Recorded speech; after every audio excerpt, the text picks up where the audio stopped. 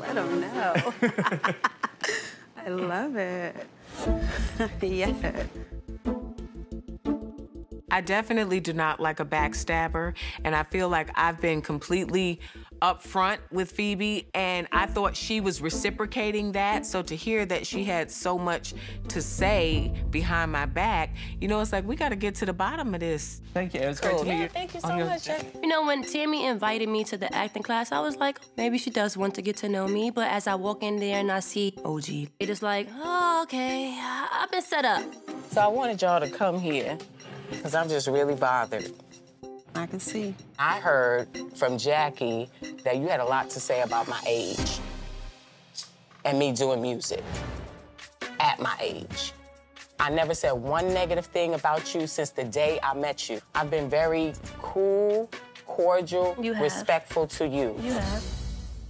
So for you to say, Hold up. Go ahead. Okay, well then let me know what you said. I can tell you what I said. Okay. Okay, so we had a conversation. It was me, Jackie, Evelyn. Your name came up. Why? Your name came up, the Tatiana Trill came up, and she was telling me that her daughter is helping her. She said she raps old school. And I didn't say, oh, she rapping old school, she don't got it no more, she washed up, she this. That's not how I said it. But it didn't come back to me that way. It came back that you specifically said that I was too old to be rapping. I didn't say that. And I was like, why the was she on me? That's exactly what Jackie said, so. She's lying, she's lying. Oh, Jackie's starting to get on my mother nerves. I'm done. I really don't give a at this point. Nobody disrespected you, nobody disrespected your child. You show me nothing but love and respect, and I appreciate you. But listen to what I'm saying. There's a lot of stuff that's being said around here. Like what? And why y'all put me on the spot? Because I would like to know. I'll give an example.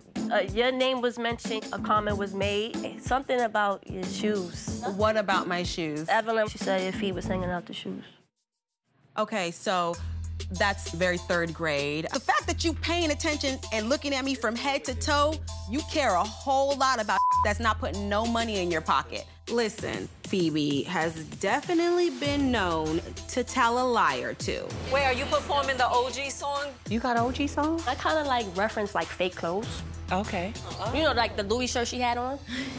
So until I actually get to take this tea to Evelyn's face, I'm going to remain unbothered. I would like to know what's being said about me. Jen and Evelyn having lunch, and she was talking about you wearing some pants, and you wore them, and you brought them back. She told Evelyn you had your juice in the pants. Bitch. How old are we? I don't got time for that.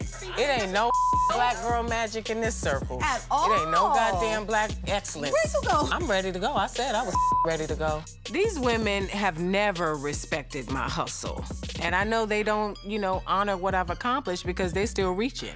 They're not even on my level. And so from that standpoint, I simply don't have the time for the fake and phony friendships. I'm done. That did it for me. Where's the door? Right here, baby. That's some bull. Hi, it's Evelyn Lozada from Basketball Wives. Subscribe to VH1's YouTube channel so you don't miss anything this season.